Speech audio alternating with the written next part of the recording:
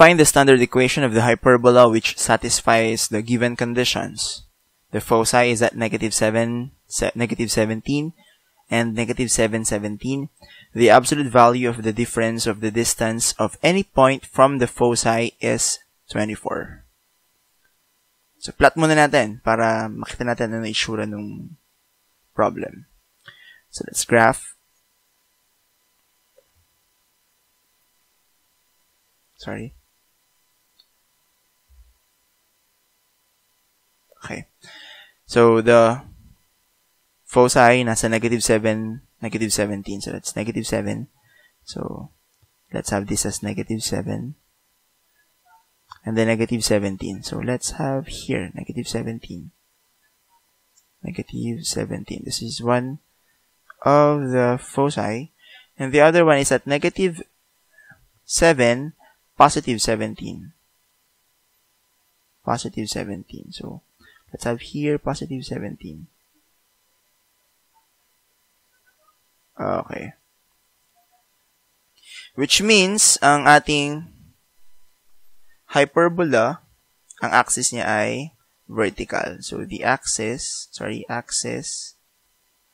is vertical. Ang ibig sabihin, ang equation natin is y squared over a squared. Ay, sorry. Di pa pala natin alam kung nasa ng gitna. So, if the foci is at -7, -17, -717. So, ano yung nasa gitna nila? So, the midpoint of these 2 points, this one and this one, is actually this.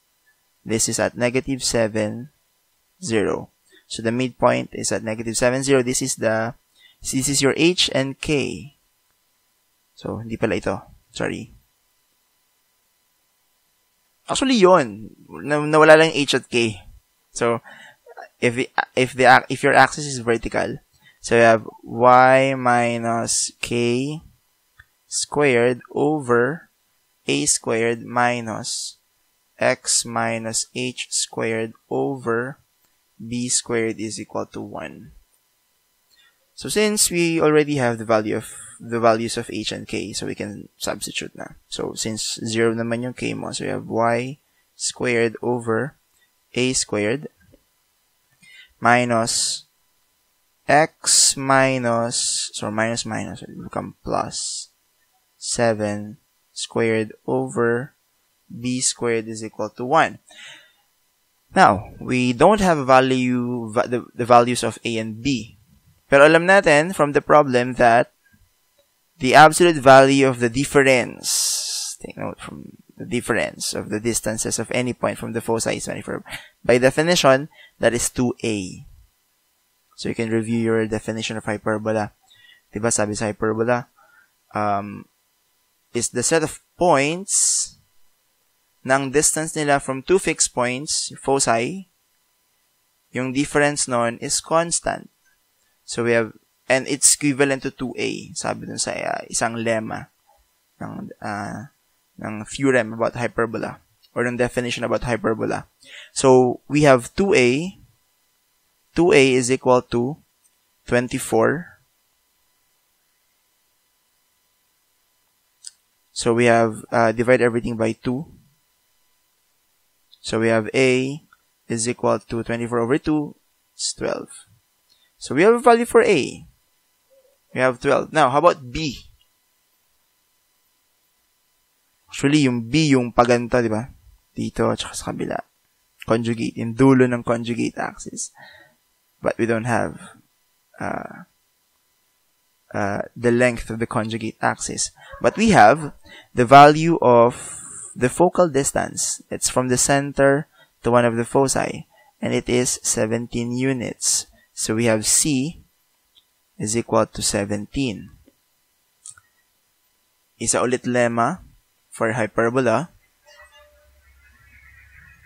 We know that C squared is equal to A squared plus B squared.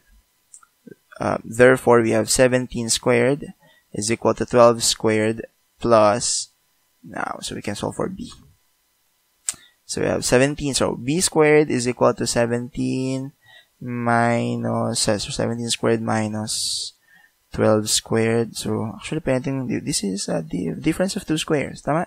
So, we can have 5 times 17 plus 12. That's 29. 29 times 5.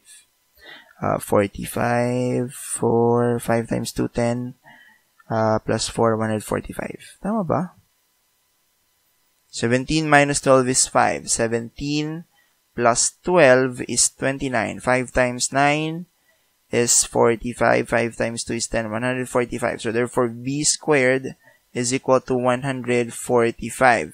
Pwede natin hindi kuhanin si b. Kasi we just need the equation. Therefore, our equation now becomes, so, paano ko ba isusulat? Papalitan natin yung b, di ba? Dito na lang sa space na to. So, yan. So, we have y squared over a squared. A is 12. So, 12 squared is 144.